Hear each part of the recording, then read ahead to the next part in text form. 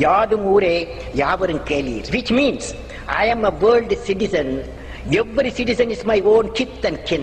இன்றைக்கி நம்ம பார்க்க போகிற வீடியோ ஒரு AWS சர்டிஃபிகேஷன் எக்ஸாமை எப்படி ரெஜிஸ்டர் பண்ணுறதுன்னு பார்க்க போகிறோம். ஸோ இதுக்கு வந்து ஃபர்ஸ்ட் ஸ்டெப் பார்த்தீங்கன்னா உங்களோட ஜிமெயில் அக்கௌண்ட்டோ இல்லை கம்பெனி அக்கௌண்ட்டோ எதை வேணாலும் வச்சு ரெஜிஸ்டர் பண்ணிக்கலாம்.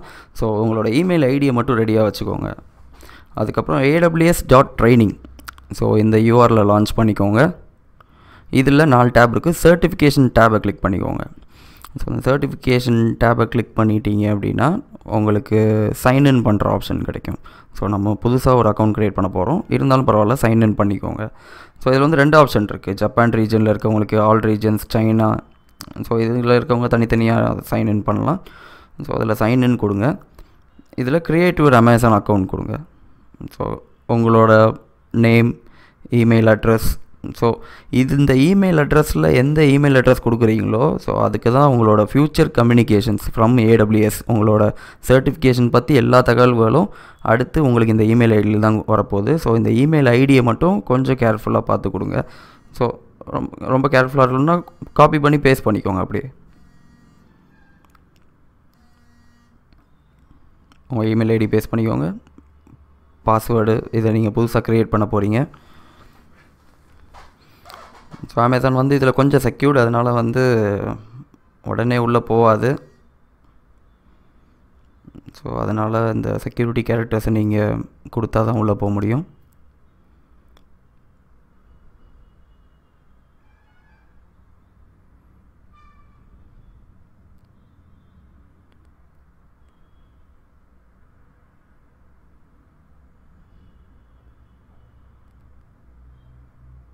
திருப்பி இந்தப்பா கொடுத்துட்டேன், சாரி. இப்போ கரெக்டாக கொடுத்துட்றேன்.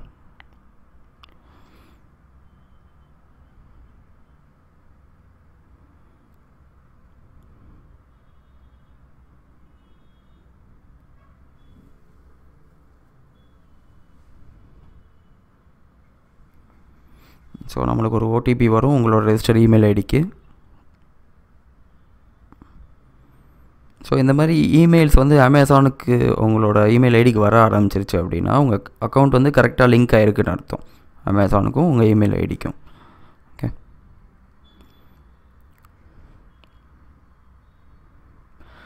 ஸோ இதில் உங்கள் ப்ரொஃபைல் டீட்டெயில்ஸ்லாம் ஃபில் பண்ணுங்கள். உங்கள் கம்பெனி நேம் கண்டிப்பாக ஃபில் பண்ணணும். நீங்கள் ஸ்டூடெண்ட்டாக இருந்தீங்கன்னா ஸ்டூடெண்ட்டுன்னு ஃபில் பண்ணிக்கலாம், ஒன்றும் பிரச்சனை இல்லை. பிஸ்னஸ் டைட்டில் ஃபில் பண்ணணும்.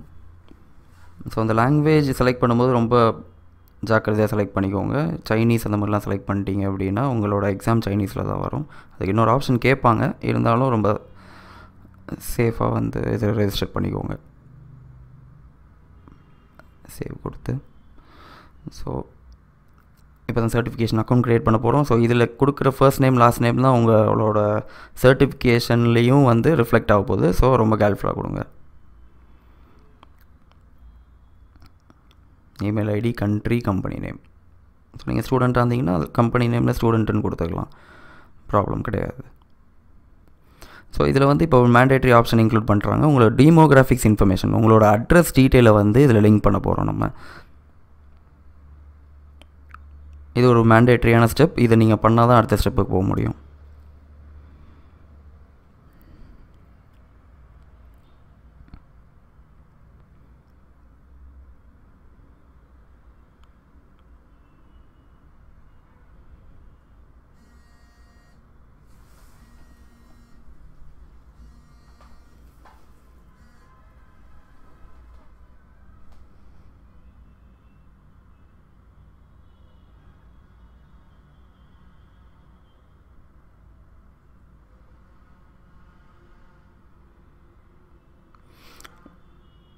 ஸோ இது ஒரு வாட்டி ஃபில் பண்ணால் போதும்.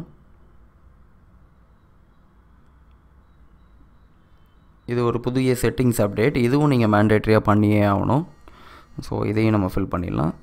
ஸோ உங்கள் ரோல் என்னன்னு கேட்பாங்க. இது ஒரு சர்வே மாதிரி இது. ஸோ என்ன லெவலில் இருக்கீங்க, என்ன செக்டாரில் இருக்கீங்க, ஸோ அதெல்லாம் எடுத்து ஒரு சர்வேக்காக அமேசான் கேட்குறாங்க. ஃப்யூச்சரோட SME program, அமேசானோட SME program, so சர்டிஃபிகேஷனை எப்படியெல்லாம் இம்ப்ரூவ் பண்ணலாம் எக்ஸ்பர்ட்ஸோட அனாலிசிஸ் கேட்டு அப்படின்றதுக்காக இந்த சர்வே நம்மள்ட்ட எடுக்கிறாங்க. ஸோ இதுவும் மேண்டேட்ரி ஸ்டெப். இப்போ தான் இதை இன்ட்ரடியூஸ் பண்ணியிருக்காங்க. ஸோ இதையும் நீங்கள் ஃபில் பண்ணால் தான் இது பண்ண முடியும். ஸோ உங்களோட certification history அமேசானிலும் access பண்ணலான்றதுக்காக authorisation policy, security policy இது. ஸோ எஸ்எம்இ ப்ரோக்ராமுக்கெலாம் நீங்கள் வந்து ஓப்பனாக நீங்கள் சஜஷன் கொடுக்கறதுக்கு, அமேசான் ஒர்க் ஷாப்க்கு சஜஷன் கொடுக்குற நீங்கள் ரெடியாக இருக்கீங்கன்ற கேட்குறதுக்காக ஒரு ஆப்ஷன் அது. ஸோ இப்போ click here to proceed your original destination கொடுத்துருங்க. ஸோ எல்லாம் கரெக்டாக ஃபில் பண்ணிட்டோம். ஸோ அப்கமிங் எக்ஸாம்ஸ் போங்க.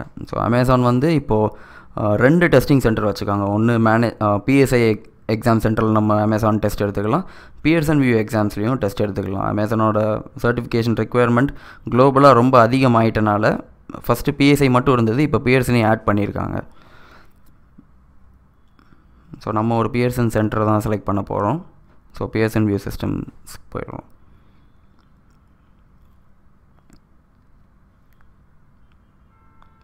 ஸோ இங்கே வந்து அமேசானோட எல்லா சர்டிஃபிகேஷன் லிஸ்ட்டும் உங்களுக்கு வந்துடும். ஸோ இது எல்லாத்தையும் பார்த்துக்கோங்க. ரொம்ப கேர்ஃபுல்லாக செலக்ட் பண்ணுங்கள் நீங்கள் என்ன எக்ஸாம் எடுக்க போகிறீங்கன்றத. ஸோ எல்லா எக்ஸாம் ரெஜிஸ்டர் பண்ணுறதும் ஒரே டைப் ஆஃப் ப்ராசஸ் தான். ஸோ இப்போ நம்ம வந்து AWS சொல்யூஷன் ஆர்கிடெக்ட் ஒன்று ரெஜிஸ்டர் பண்ணலான் இருக்கோம். ஸோ அதனால் சொல்யூஷன் ஆர்கிடெக்ட் அசோசியேட் போட்டுக்கோங்க. ஸோ எங்கே உங்கள் எக்ஸாம் எடுக்க போகிறீங்க? At a local test centre. So Amazon இப்போ வந்து க்ளவுட் ப்ராக்டிஷனர் எக்ஸாம் மட்டும் நீங்கள் வீட்லேயே இருந்து எடுக்கிற மாதிரி சில ஆப்ஷன்ஸ் கொடுத்துருக்காங்க. பியர்சன் வியூவிலேருந்து ஆன்லைன் மானிட்டரிங் பண்ணுவாங்க. ஸோ இதில் வந்து கரெக்டான லாங்குவேஜை செலக்ட் பண்ணிக்கோங்க. இது ரொம்பவே இம்பார்ட்டண்ட்டு. ஸோ உங்களோட எக்ஸாம் ப்ரைஸ் வந்து சொல்யூஷன் ஆர்கிடெக்ட் அசோசியேட் ப்ரைஸ் வந்து $150. ப்ரொஃபஷனல் லெவல் எக்ஸாமோ இல்லை ஸ்பெஷாலிட்டி லெவல் எக்ஸாமோ எடுத்திங்கன்னா $300 வரும். ப்ராக்டிஷனர் எக்ஸாம் எடுத்திங்கன்னா $100 வரும். நீங்கள் ப்ராக்டிஸ் எக்ஸாம் எதுக்காவது எந்த பேப்பருக்காவது பண்ணணுன்னு நினச்சிங்கன்னா $20 வரும். ஸோ லாங்குவேஜ் கரெக்டாக செலக்ட் பண்ணியிருக்கீங்க, எக்ஸாமும் கரெக்டாக செலக்ட் பண்ணியிருக்கீங்களான்னு பார்த்துட்டு ப்ரொசீட் டு ஷெட்யூலிங் கொடுங்க. ஸோ இதில் வந்து நீங்கள் டெஸ்ட் சென்டரை சர்ச் பண்ணிக்கலாம். உங்களுக்கு தெரிஞ்ச டெஸ்ட் சென்டராக இருக்கலாம். உங்களுக்கு என்ன ஏரியாவில் வேணுமோ அந்த பின்கோடை போட்டு நீங்கள் சர்ச் பண்ணலாம், ஏரியா போட்டு சர்ச் பண்ணலாம். ஸோ இப்போ நான் வந்து டெஸ்ட் சென்டர் நேம் தெரியும், Zeedup Technologies அப்படின்னு போட்டு சர்ச் பண்ணுறேன்.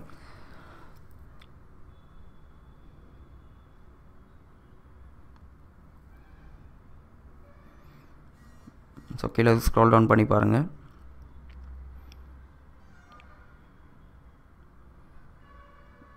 ஸோ நம்மளுக்கு தேவையான டெஸ்ட் சென்டர் இங்கே இருந்துச்சு, அதை செலக்ட் பண்ணிக்கோங்க.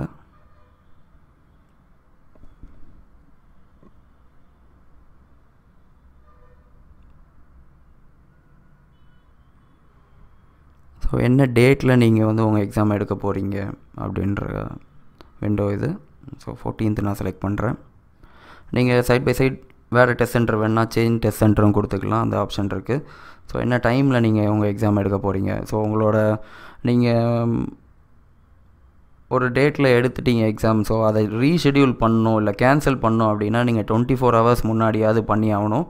அதுக்கு 24 hours அந்த டைம் லிமிட் கிராஸ் ஆகிடுச்சுன்னா நீங்கள் பண்ண முடியாது. ஸோ எல்லா இன்ஃபர்மேஷனும் கரெக்டாக இருக்கான்னு பார்த்து செக் அவுட் கொடுங்க.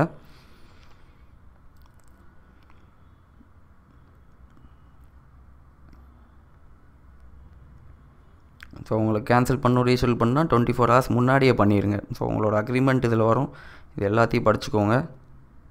உங்களோட சர்டிஃபிகேஷன் வேலிட்டி வந்து எல்லா சர்டிஃபிகேஷனோட AWS certification validity 3 years.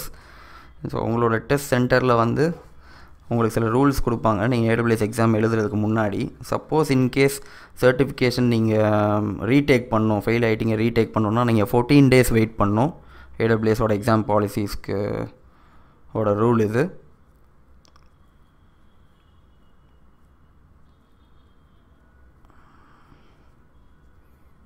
So 15 minutes முன்னாடி உங்கள் டெஸ்ட் சென்டருக்கு நீங்கள் ரீச் பண்ணணும், அப்போ தான் சேஃபு. ரொம்ப லேட் பண்ணிடாதீங்க, எக்ஸாம் கேன்சல் பண்ணுறதுக்கும் உங்களுக்கு ஆத்தரைசேஷன் இருக்குது. ஸோ இதோட ரேட் வந்து பார்த்திங்கன்னா டேக்ஸ் வந்து $27 வரும், 18% பக்கத்தில் வரும். நீங்கள் வவுச்சர் கோடு இருந்ததுன்னா வவுச்சர் கோடு க்ரியேட் பண்ணி போடலாம். ஸோ இந்த வவுச்சர் கோடு எப்போ தருவாங்கன்னு பார்த்தீங்கன்னா அமேசான் அமேசானோட ஏபிஎன் பார்ட்னர்ஸ்க்கு தருவாங்க. ஸோ நீங்கள் ஒரு AWS சர்டிஃபிகேஷன் முன்னாடியே முடிச்சிருக்கீங்கன்னா உங்களுக்கு வந்து ஒரு 50% டிஸ்கவுண்ட் வவுச்சர் வந்து உங்களோட சர்டிஃபிகேஷன் அக்கௌண்ட்லேயே லிங்க் ஆகிருக்கும். அதை நீங்கள் பார்த்துக்கலாம். இந்த 50% சர்டிஃபிகேஷன் வவுச்சர் வந்து நீங்கள் பாஸ் ஆனால் மட்டும்தான் உங்களுக்கு வரும். ஸோ அதெல்லாம் எங்கே பார்க்கணுன்னு நான் சொல்கிறேன். ஸோ இது இப்போ நீங்கள் கார்டு டீட்டெயில்ஸ் எல்லாமே இதில் கொடுத்துட்டு ரொம்ப சேஃபாக கொடுத்துக்கோங்க. இதில் சில கார்டு மட்டும்தான் அக்செப்ட் பண்ணும், இன்டர்நேஷ்னல் கார்ட்ஸ் மட்டும்தான் அக்செப்ட் பண்ணும். உங்களோட கன்வர்ஷன் வந்து டாலர்ஸில் தான் காட்ட போகுது. ஸோ இப்போ வந்து உங்களோட சர்டிஃபிகேஷன் ட்ரைனிங் அக்கௌண்ட் வந்துருச்சு இதில். ஸோ இதில் நான் பேமெண்ட் டீட்டெயில்ஸ்லாம் கொடுக்கல. பேமெண்ட் டீட்டெயில்ஸ்லாம் கொடுத்துட்டோம் அப்படின்னா கம்ப்ளீட்டாக வந்து நம்மளுக்கு இந்த சர்டிஃபிகேஷன்லேருந்து ஒரு இன்வாய்ஸ் வரும். ஸோ $150 to $177 பே பண்ணியிருக்கோன்ற இன்வாய்ஸ் வரும். அப்படின்னா நம்மளோட சர்டிஃபிகேஷன் சென்டர் டீட்டெயில்ஸ் வந்துடும், எங்கே போய் எழுத போகிறோம், எப்போ எழுத போகிறோன்னு. ஸோ இதில் வந்து ப்ரீவியஸ் எக்ஸாம் நீங்கள் என்ன எக்ஸாம் எழுதிருக்கீங்க காட்ட போது. டிஜிட்டல் பேட்சஸ் நீங்கள் ஒரு சர்டிஃபிகேஷன் முடிச்சிட்டிங்க அப்படின்னா என்னென்ன சர்டிஃபிகேஷன் வந்து நீங்கள் ஒரு பேட்ச் மாதிரி க்ரியேட் ஆகும். அதை நீங்கள் லோகோவில் எல்லாத்தையும் யூஸ் பண்ணி உங்கள் ரெஸ்யூமில் எல்லாத்தையும் யூஸ் பண்ணிக்கலாம்.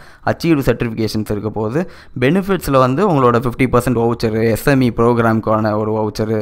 ஸோ அடுத்த எக்ஸாம் ஒரு ரீடேக் எக்ஸாம் எழுதணும்னா, ரீடேக் எக்ஸாம் இல்லை, ஒரு என்ன சொல்கிறது, ஒரு ப்ராக்டிஸ் எக்ஸாம் எழுதுறதுக்கு ஒரு வவுச்சர் கிடைக்கும். அமேசான்லேருந்து டிஷர்ட்ஸ் கொடுப்பாங்க. ஸோ இந்த மாதிரி நிறைய பெனிஃபிட்ஸ் இருக்கும். ஸோ இந்த வீடியோ பிடிச்சிருந்துன்னா கமெண்ட் பண்ணுங்கள், ஷேர் பண்ணுங்கள். உங்களோட டவுட்ஸ் ஏதாவது இருந்ததுன்னா கமெண்ட் பண்ணுங்கள், நான் ரிப்ளை பண்ணுறேன். தேங்க்யூ.